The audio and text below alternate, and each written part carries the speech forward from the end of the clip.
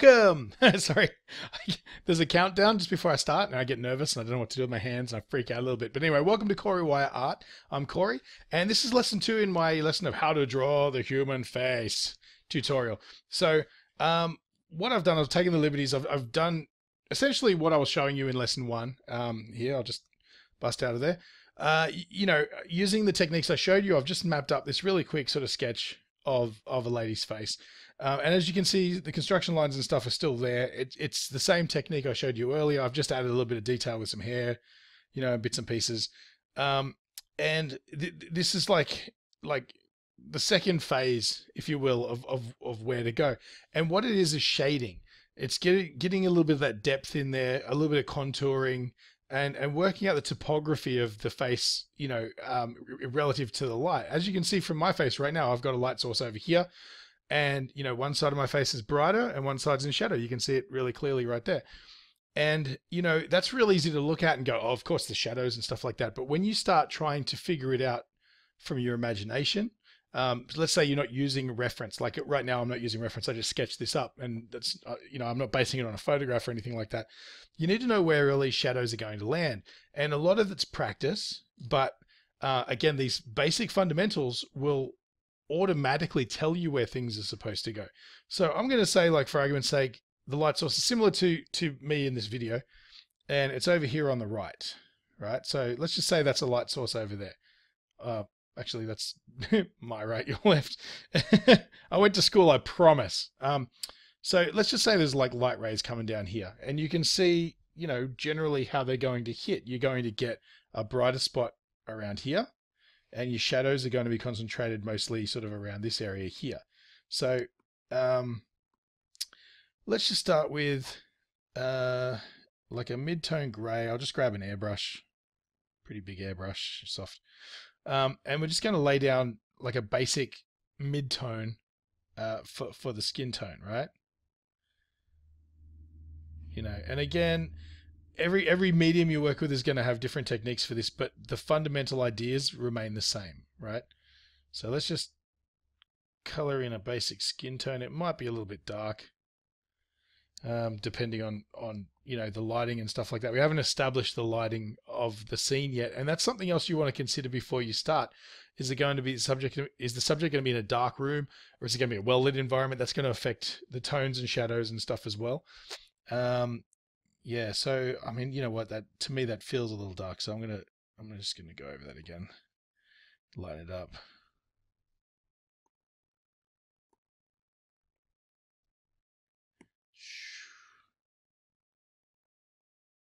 Put there. Okay, so for all intents and purposes, this is not too bad. Boom, boom. And again, I'm not being careful or anything like that, just so we can get this done quickly, but normally I'd spend a little bit more time. You know, and the beauty of working on different layers, which you won't always be able to do if you're using paper and, you know, or canvas or whatever, but like, you know, you can go back through and you can trim all this stuff out, which is always cool without affecting the rest of the sketch. One of the benefits of digital. So anyway, okay, we've got a mid-range, and so here's a starting point. You know, skin tone, if you know, it's never white or black or I think it's generally just something in between. And so starting with this, we can look at it and we can go, okay, we're in the middle. We've either got to move up into the highlights or we've got to move down into the shadows. So what I'm going to do is I'm going to start with a little bit of shading. So let's find a darker tone about there, and I'll just shrink down this brush a little bit. Yank that over here like so. All right, I might just reduce the opacity a little bit as well. Okay, so because our light source is here, obviously the shadows are going to be on the opposite side. So let's start with down this cheekbone. We'll just start bringing this down into the shadow tones. Now, when you think about it, where's it going to be the darkest? It's probably going to be darkest under the chin here. Like if you look at me right here, under here, it's a lot darker, right? So let's really bring this in here. And again, you know, blending and stuff will come later, but let's just say for argument's sake there. And, you know, I mean, looking at this, there's probably also a little smidgen of shadow under this side as well.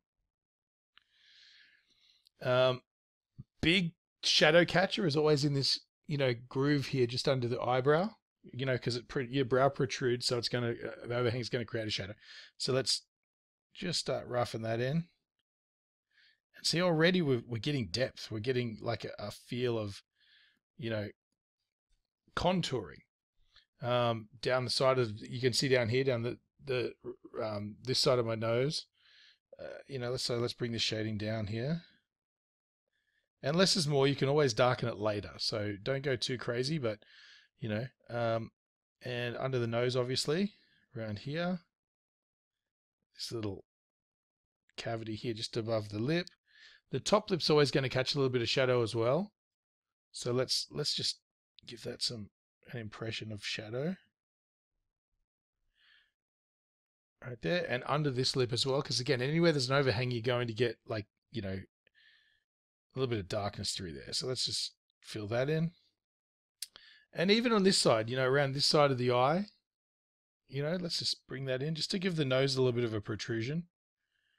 And I mean, obviously, the darker you make this in contrast to the bridge of the nose, the more pronounced the nose is going to be. So if it's kind of like a shallow indentation through here, you'd make it a much lighter contrast. If it's a darker protrusion, like a bigger protrusion here, you would make the contrast higher to make it really step out.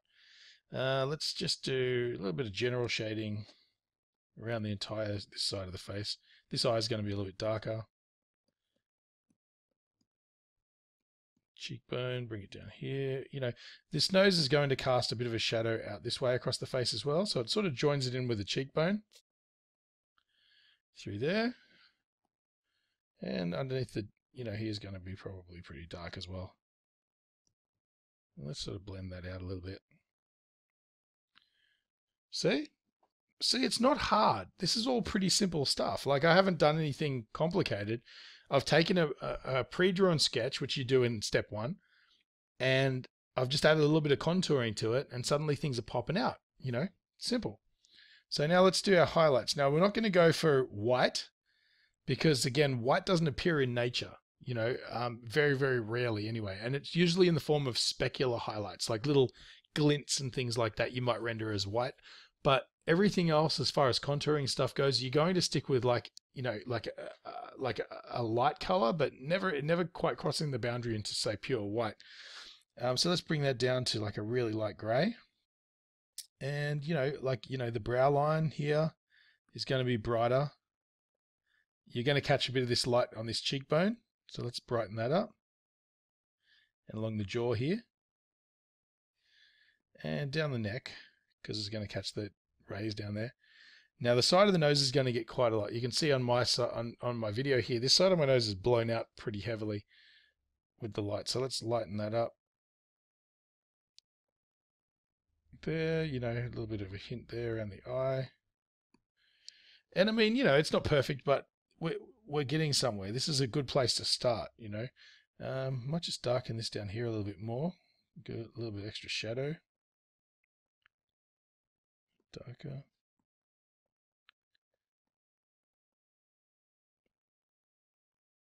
Now, if I was doing this with oil paints or whatever, I would start out with my 3 tones on a palette to begin with, 3 or 4, depending on how much blending you want to do.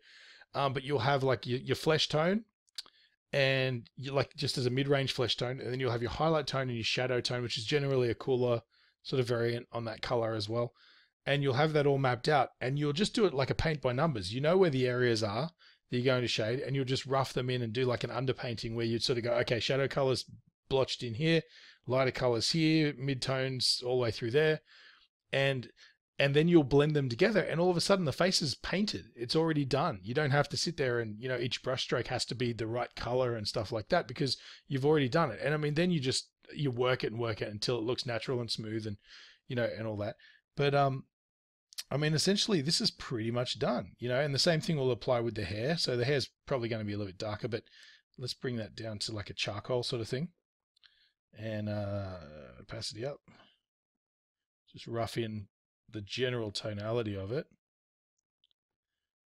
And so you always want to leave room for highlights and lowlights. So just go there. We'll get some dark in here, maybe might just use a pencil for this, but you know, you can rough in those sort of detail lines, little shaded areas that add texture and depth to the hair. You know, like through here.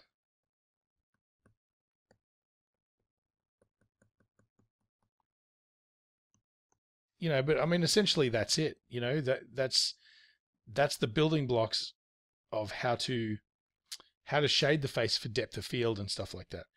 So anyway, that's about enough from me.